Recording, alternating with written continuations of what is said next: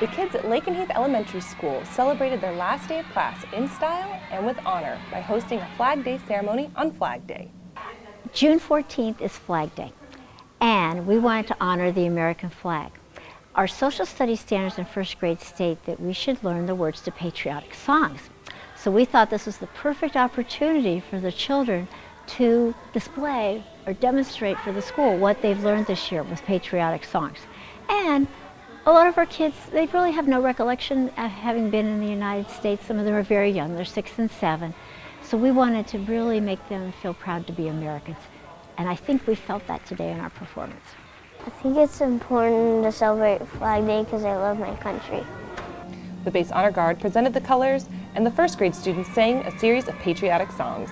Today we came here to post the colors, and we also gave a presentation of the flags. And it's important to me because I think it's a great way to end the school year for these kids and to honor our tradition of the flag. I was singing today because it was Flag Day and the last day of school.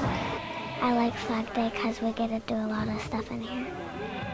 Today marks the 235th anniversary of the official adoption of the Stars and Stripes as the flag's birthday. For RAF Lakenheath, I'm Senior Airman Erin Mills.